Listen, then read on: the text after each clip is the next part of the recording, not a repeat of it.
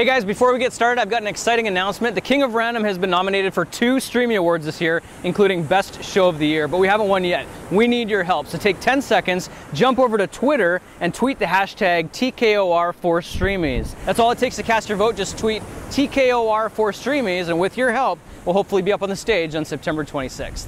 There's definitely something floating around there, but we're gonna drink it anyway.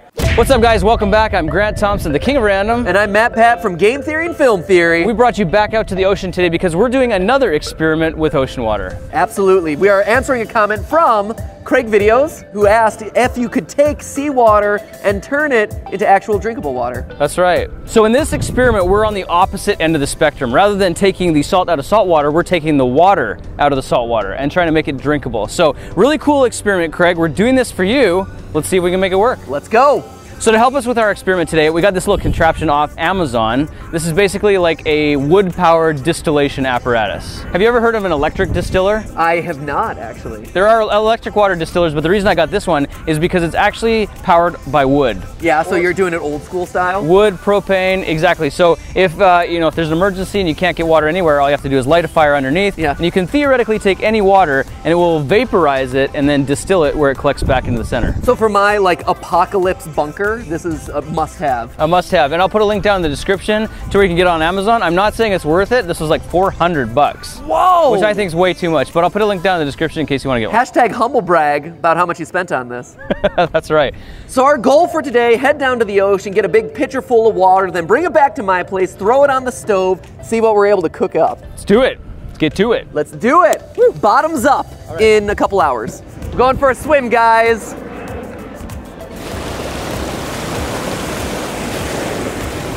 Oh, that's way up in the pants. It's way up in the pants at this point. Oh, yeah, you're good, dude, you're good. What's it Miss Frizzle always says when you do science? Get messy, take chances. Make mistakes. Definitely got messy. That's good, man. Good thing this jacket's waterproof, I hope. Let's reel it in and see what we got. All right, there you go, sir. This guy is an animal. Hey, you gotta get water somehow, so. He just ran out there and he took it barefoot, and this is what we've recovered. I think we got a little bit more than salt water in here. You can see a few other little things floating here, maybe a little bit of sand, who knows what. But we're gonna take this back to the house now. We're gonna load up our little distillation device, set it on the stove for a few hours and see what we can get out. There you go. So let's go do that next. So here we are, guys, we're back at the house. We have a stovetop with a gas flame. We've got our seawater, and now all we have to do is transfer all the seawater into the distiller, crank up the heat, and let it sit.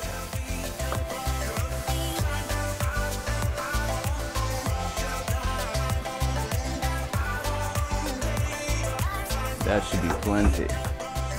And you can actually see like the organics. We got like some feathers floating around there, some other organic materials. This stainless steel mesh is gonna help suppress all that. And if everything starts bubbling, it's gonna keep it all down. There we go, just floats right on the top there. This is the tray here that will actually collect the water. And now this just sits down on top. Bada bing, bada boom. We place this little cap on top. This is to help vent volatile organic compounds, those things that are lighter than water. And then we simply fire it up. Now let's talk a bit about what's happening inside the pot here. As the water starts to boil, it turns into steam, and the steam rises. And it goes into these condenser units here, where it hits and then condenses into liquid and drips back down inside the system.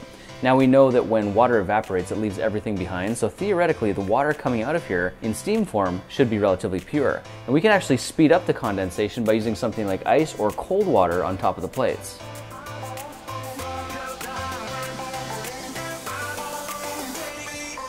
And then all we're gonna need is something like this cup or a bowl to put underneath the spout to collect all the fresh water that drips back out. Now we just have to sit back, give it a little bit of time, and let it boil.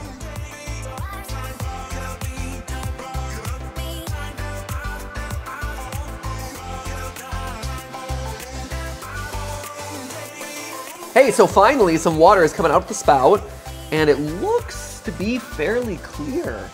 And it's pouring out really quickly and consistently too. It is. This whole thing is really hot right now. You can see everything's steaming. The glass is steaming. The water is steaming. Everything is hot, steamy. Wow, man, well done. $400 well spent. All we have to do now is let this sit for about 30 minutes or so we can collect a whole bowl full of the stuff. Great. And then we can let it cool down and give it a taste test. Yes.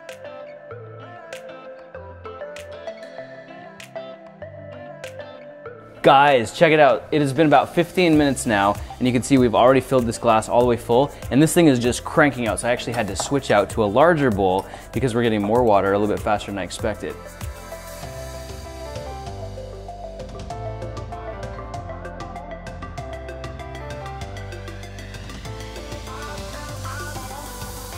So check it out, guys. This has been running for about 35 minutes. Now we've filled up an entire bowl with water here. I'm not quite sure how it tastes yet, so we're gonna take it off, let it cool down for about 10 or 15 minutes, and then give it the taste test. In the meantime, let me take this top off so you can look down inside and see what all that seawater looks like boiling away. You see how that screen mesh is kind of holding all the bubbles down, and there's quite a bit more water in there, which is fantastic.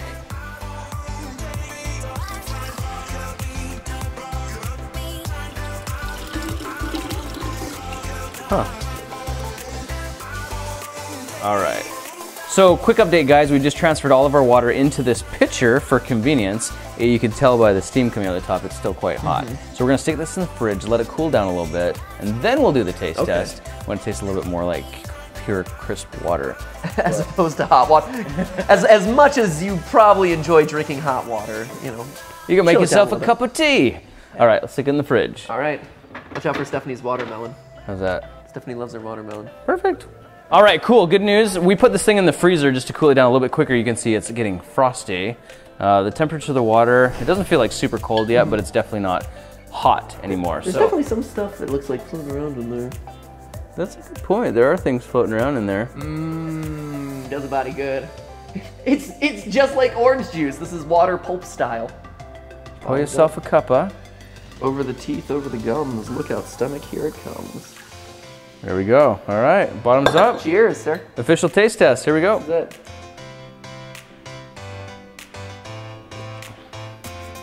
I taste absolutely zero salt.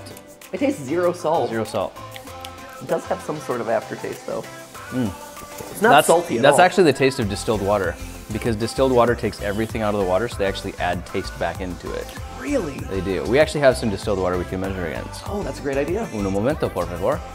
That's Spanish for wait right here. Yeah, so this is official distilled water. This is from the store. It has a Best Buy date. Yeah, see, this says it's distilled water purified by steam distillation. Huh, okay. Filtered and ozonated. So it should be the same process. All right, bottoms up. Cheers once again. Pinky up means it's fancy.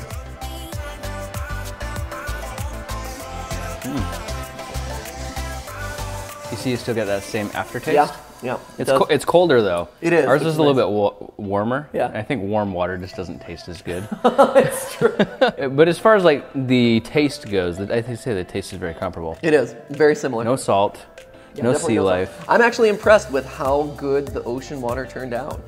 It's a completely viable solution in a post-apocalyptic world where clean water is not available to you. Would you like to have some more processed ocean water? Please do. Gotta stay hydrated. So, yep.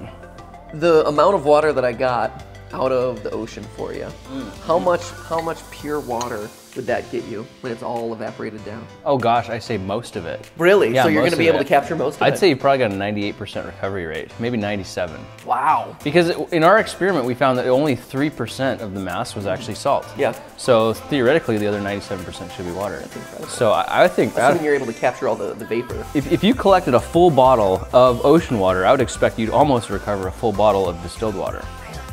You know, it would just be a lot more drinkable. Right. So if you have a lot of extra time on your hands, you can do it too. You challenged us to take seawater and make it drinkable. We did that. We did it! And I'm very excited. I hope you learned something new. Big thanks to MatPat for joining us for this experiment, for risking his safety to dive out to the depths of the ocean and rescue seawater for this experiment. Hey, it was touch and go there for a little bit. Hopefully I wasn't too salty for you today. Oh my goodness. It was a pleasure doing this experiment with you guys. His link is down in the description below, so you can go check him out. Give him some support. Random Nation Unite. Let's go show him some love. Big shout out to Craig Videos for suggesting the topic of today's video. Craig, you can go check your YouTube inbox. We are sending you 25 bucks. Cha-ching! Don't spend it all in one place.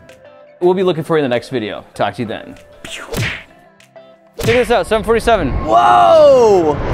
Landing gear retracted. Flaps 8. Oh, he's having flashbacks to his former life. 100% distilled pure water. We'll see. There's a lot in there. Go ahead and take a look, I dare you. Oh, it's just off there. Oh, dude, oh, watch out, watch out, watch out. That's why you wear your safety shoes, your safety red shoes, and not your, oh my gosh, I got wet at the beach, and so let me take off my socks and shoes. Hey guys, quick reminder about the Streamy Awards. We've never been, but we'd love to win, so if you would, take 10 seconds, jump over to Twitter and tweet the hashtag TKOR for Streamies. With your vote, there's a chance we could be up on the stage on September 26th.